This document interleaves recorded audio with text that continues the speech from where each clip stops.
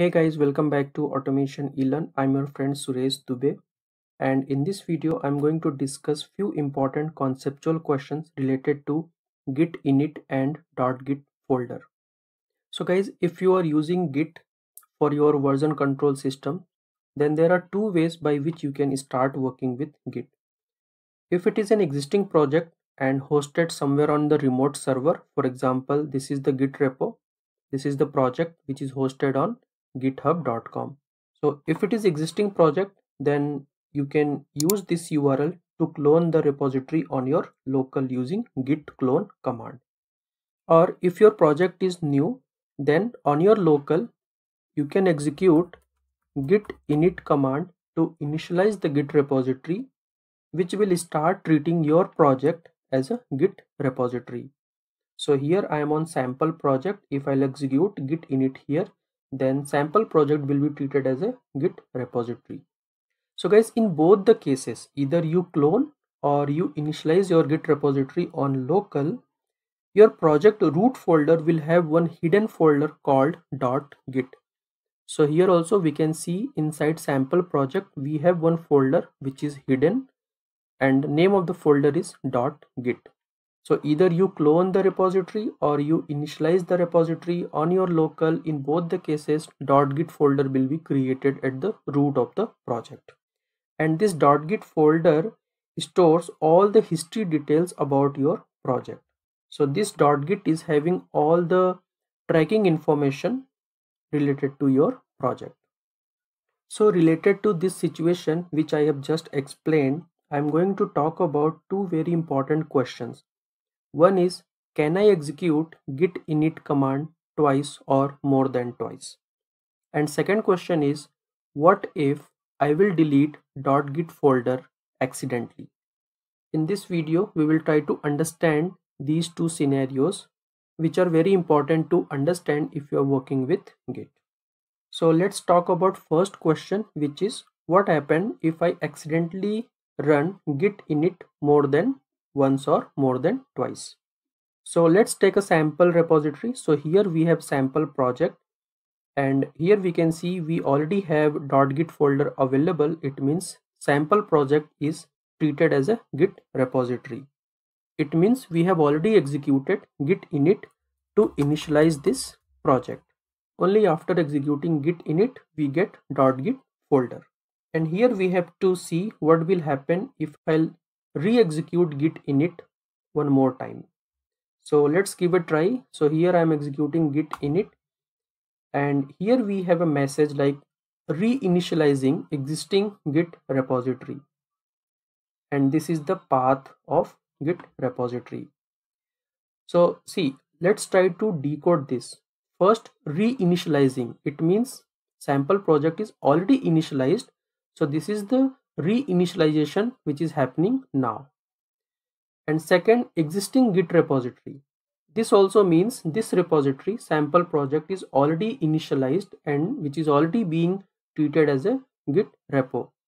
So that's why it's saying existing Git repository, and here we have a path till .git folder.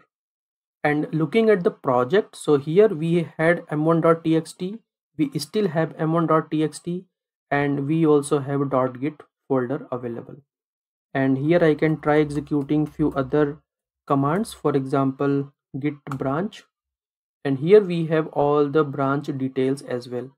So it seems re-executing git init command does not harm the repository, and it does not harm the details that it has. So this is completely safe.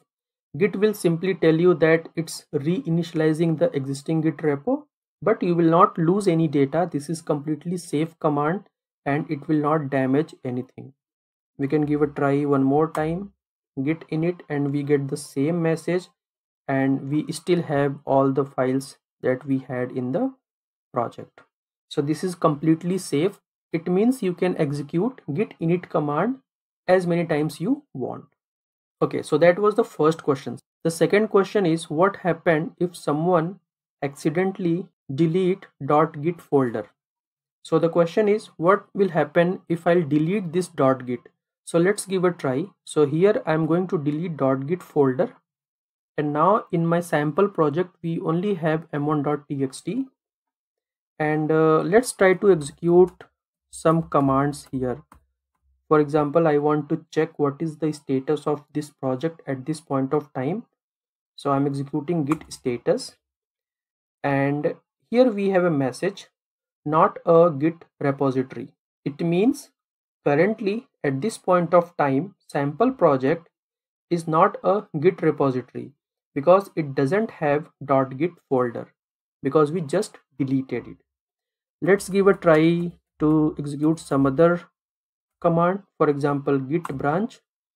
So here also we have the same message like this is not a git repository, because only if your project is considered as a git repository you can execute all these commands. So here we need to be very careful. So let's not do that. Let's not delete .git folder from your project. You will be in big trouble, because this directory is a vault in which Git stores all its information, including your project history, a bunch of other files that Git needs for tracking purposes, and some other configuration also that we can use to customize our experience with Git. This means if you delete this folder, if you delete .git folder from your project, you will lose all your project history. However, all the other files in your project will remain unaffected. So here we deleted .git folder, and on the console we can see this is no more treated as a Git repository. But our code files, whatever folder that we have in our project, that will be remain unaffected.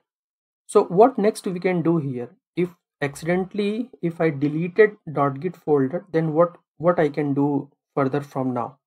So again, as I mentioned in the beginning of this video, if it is hosted somewhere on the remote server, you can clone it again, and again you will get all the project files along with .git folder. Or if you are working on a local, then again you can execute git init command to initialize your repository. So this time I executed git init, and here again I got .git folder and a message like initialized empty git repository, and this is the path.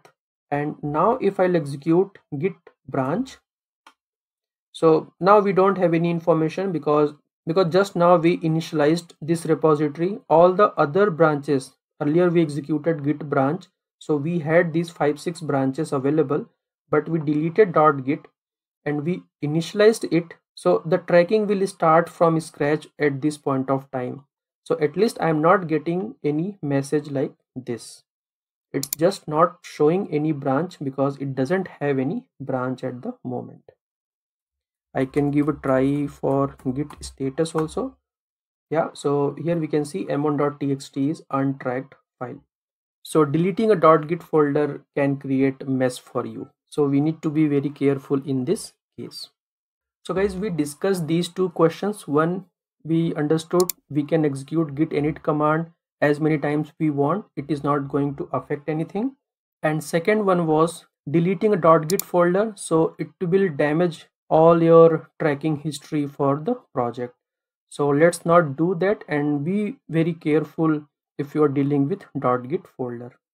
I hope guys you understood these two questions and the concept behind this. Let me know in case of any questions or any doubts. And guys, if you like the video and the topic that I'm discussing on my channel, please do subscribe to the channel and share it with your friends. Thank you for running this one. Thank you.